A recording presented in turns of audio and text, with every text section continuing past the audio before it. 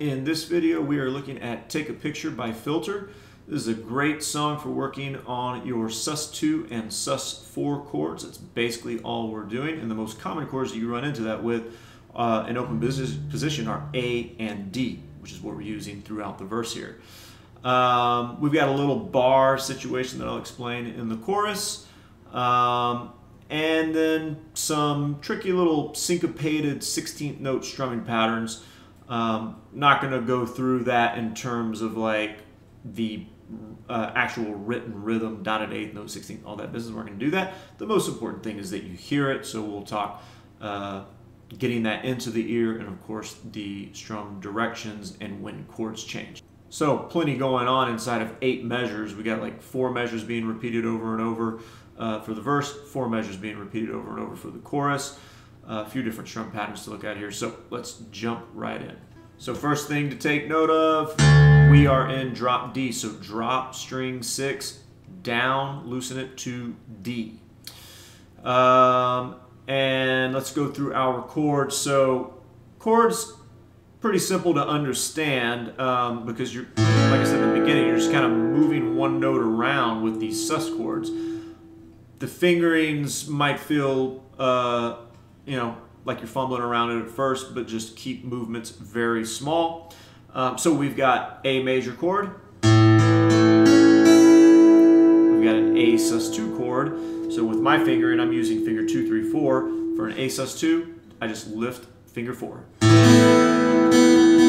got that open B string in there. And for A sus4, I push my pinky out here to the 3rd fret of string 2. Alright, so you've just got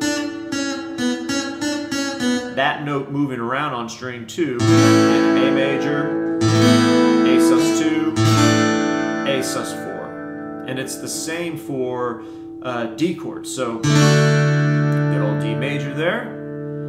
Take the middle finger off. Open E, that's D sus2. Put the pinky on string 1 fret 3. That's D sus4. So that's all the chords for the verse. And then in the chorus, we're going to jump up here. We're going to use the same shape for every chord. And we're just going to slide it around. So I've got finger 1. This is the bar that I mentioned, pressing down string 6 and 5. All right, that's it. Just strings 6 and 5. I'm muting strings 2 and 1 with my index finger there. So string 6, fret 7, string 5, fret 7 with the index finger, string 4, fret 9 with the 3rd finger, string 3, fret 9 with the 4th finger, right? Middle finger's doing nothing there. And that's the shape that you're going to move around from fret 7 here, all the way up to 12, back down to 9, I'm calling out the finger 1 fret, and 5. That is the movement for the chorus. Okay, so let's jump into the strum pattern. Okay, so in the verse section, it's really one strum pattern, but when we get to the D chords, there's a little manipulation of the pattern. You'll hear that difference, but it's essentially the same thing. So the way that I'm going to break this down is just playing on an A major chord, going through that strum pattern with the directions, and then I'll add in the chord movement, and then I'll do the same with the D chords. So A major chord, going to be down, up, down, down, up, down, down, down, up. I'm just going to do that muted for a second. Down, up, down, down, up, down, down, down, down, up, down, down, up, down, down, down, up.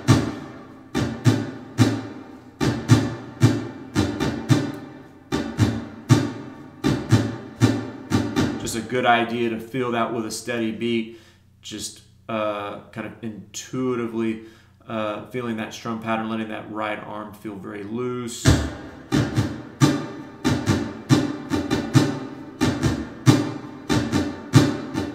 Different speeds.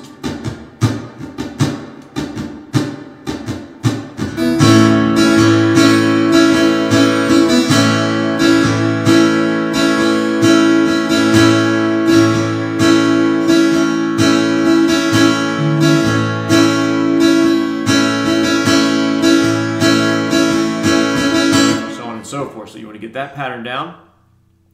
The first measure is a little bit easier to deal with as far as the first measure of the A chords. We're going to start with A sus2, and on our fourth strum, we put, if you're using your pinky, I'm using my pinky, put the pinky down on string 2, fret 2 to make the A major chord, right? So this, if I'm just playing A major, becomes this. So that's on that fourth strum from A sus2 to A.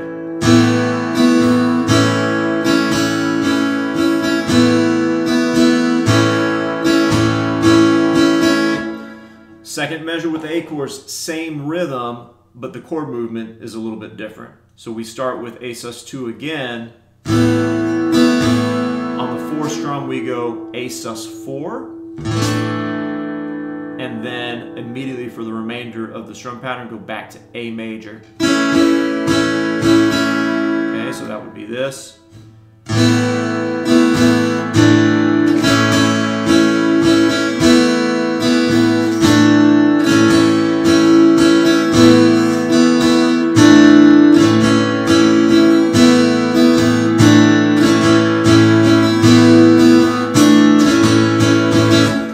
Focus on that fourth strum of each measure at first. That's basically where everything's happening. Just on that second measure, we're moving it back down to A major. So let's put those two together. A sus2, A major, and A sus2, sus4, A major.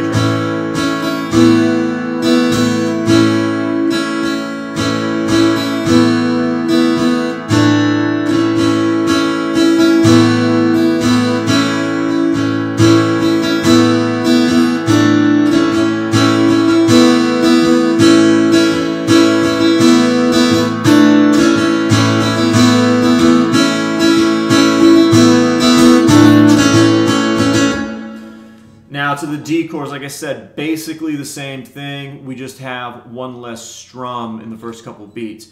So it's going to start with 3 down strums, and then the rest of it is the same.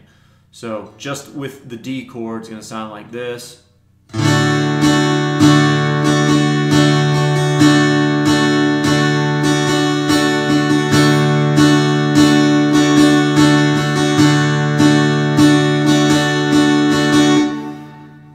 First strum is D sus4, and then on the third strum we go to D, and the rest is D. So D sus4, and I'm already going to have my middle finger down for the D chord here. Okay, so D sus4, third strum, D.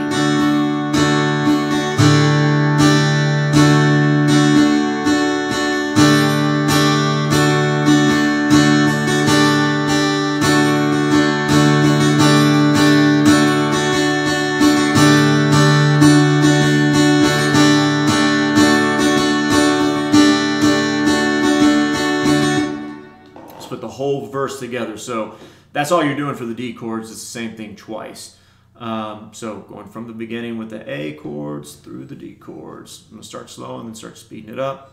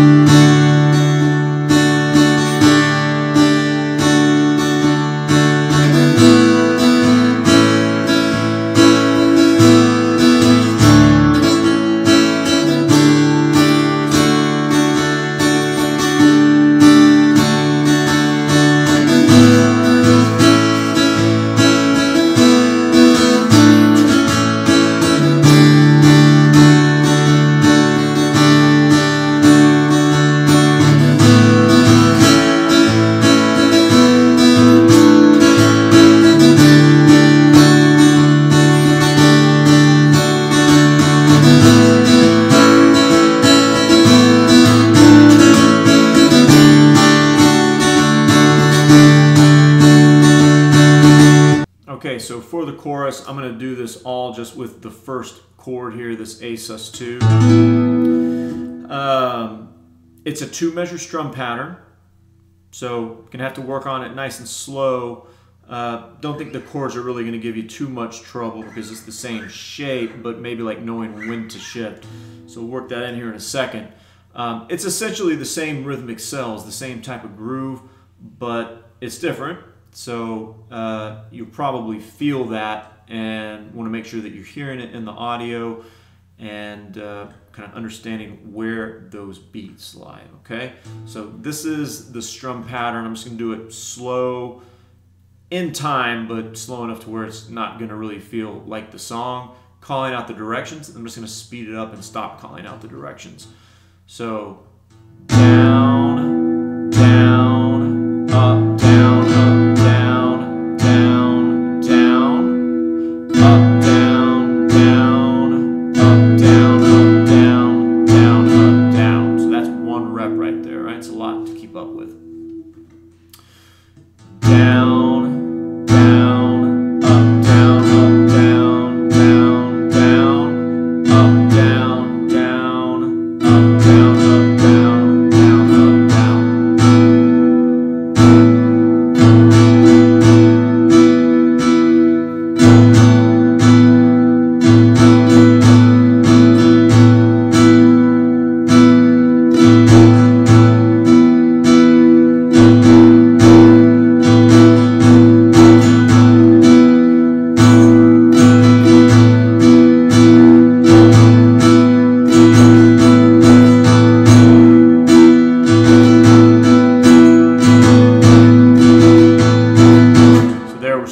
Get to the pace of the song. So I'm going to throw in that first chord change so you can hear where these things are happening.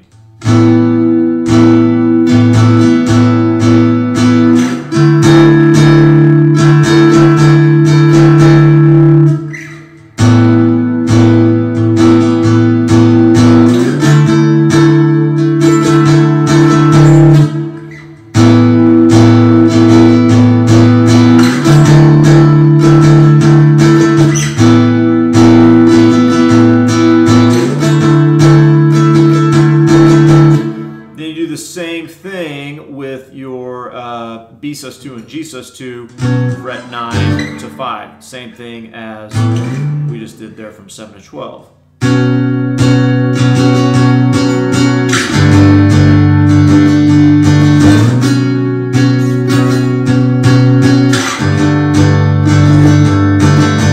So, you know, don't sweat if you're like adding or subtracting a strum. It's not going to be the same thing every single time in the audio, and a lot of that is there's a lot of other instrumentation going on there, right? So as long as you're loose and keeping a steady pulse and have the general groove going, it's going to work. But I'm giving you something that definitely works, which is, you know, what they're playing. You should be able to hear it in the audio. So through the whole thing of the chorus there, slow and then fast.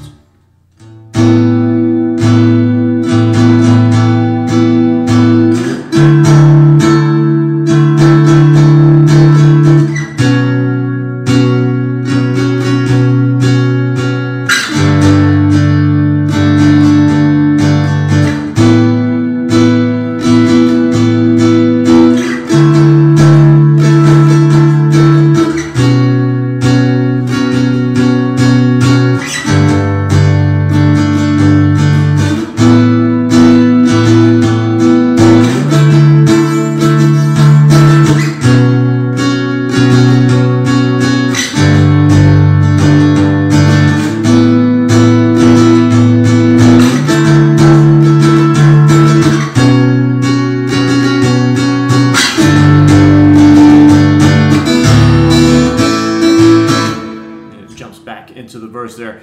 So if you're not familiar with 16-note strumming, this might feel intricate, but just listen for that consistency of the pulse. If you're familiar with playing with a metronome, play with a metronome, right?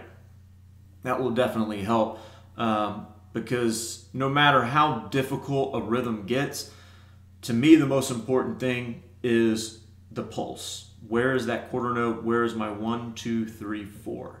Because that is what I always have to relate back to. And if this feels like too much, you know, maybe go check out some videos on rhythm. I definitely have stuff like that about 16th note strumming in the beginner series. you know, the little details and some theory and understanding the construction and like what rhythms you're playing can definitely help out quite a bit here if you haven't done this stuff before. If you're just jumping into this, like I've been playing guitar long, I wouldn't say don't do it, but just make sure you're starting, you know, taking very small steps, because it can feel difficult to hold on to that much rhythm in your ear. Okay, so but have fun with it. Let me know if you have any questions, guys, and I'll see you in the next video. Thanks.